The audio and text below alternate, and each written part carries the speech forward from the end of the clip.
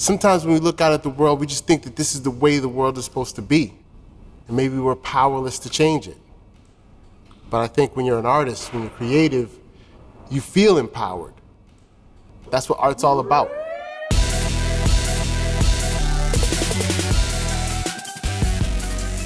What I see in all of the young people that come through the program is just a piece of the future. AFA just opened so many doors for me. It's unbelievable. I'm still taking it in. I've been here for almost 5 years. It makes you feel like a sense of accomplishment, like you finished something. It's like empowering. When I started Artists for Humanity, Boston was second to Los Angeles in youth violence. What I found were young people hungry for the opportunity to have a voice. I found young people that were so excited that someone wanted to hear what they had to say. By the time I met Susan, to work with her, to talk to her, like a ray of sunshine, a breath of fresh air, you know, wind under my wings, all at once. All of a sudden, I felt like myself.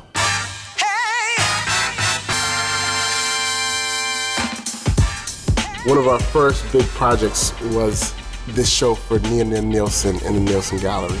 Susan comes into the gallery and says, I have this project. And she brings in the work, and they bring in the work. They are graffiti paintings. And I say, well, this is different for Newbury Street. This is excellent, you know? It was real to experience at a young age like that. We wanted to do it. And we had some grown-ups that felt like we were important enough to pay attention to make that happen. Beautiful film. And so one piece would be like $200 or $500. They didn't even know that you sold paintings. This was unheard of. $500? What? You get like a used car. She wasn't going to make everybody who comes there be an artist, but rather learn how our world functions. And this kind of program is so intelligently set up for human beings to actually succeed, no matter who you are.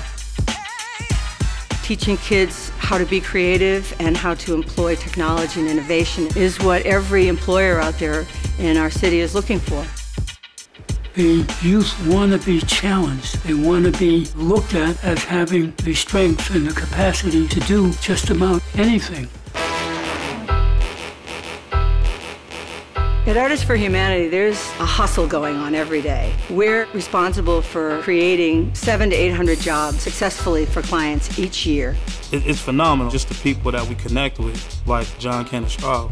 His work ethic, his family values, he's seen relevance in it here. I feel as if AFH has helped our company establish our brand. A brand of being creative, innovative, yet also of quality and dedication to the craft. There's no handouts there. He's like, you guys can work, I'm gonna put you guys to work.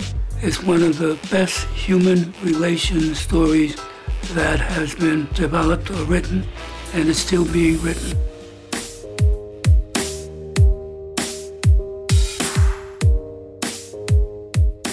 I'm actually going to be the first male to attend a 4-year college in my entire family, so that's hard.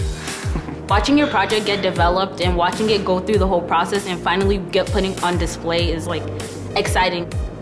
And my favorite thing in 3D would have to be the flower. It was painful, but it was very beautiful when we finished it. I always wanted to have a job that I enjoyed doing and that I was happy doing. So like when I found out about this place, I was like, definitely have to take that opportunity. What I gained out of this was confidence and motivation. I feel like those are the 2 key pieces of success in life.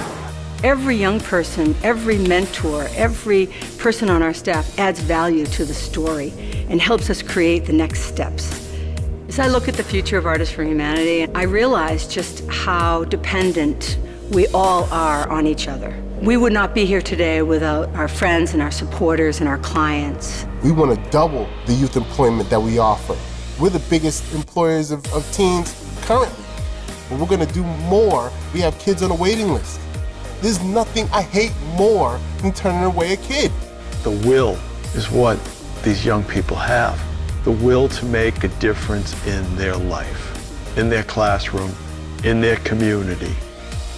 And hopefully we can have them stay here in Boston because we need them here Every day is a miracle because you draw something today that you couldn't do yesterday, and you say, wow, I couldn't do that yesterday. What can I possibly do tomorrow? I can do anything. It's an incredible metaphor for what's possible.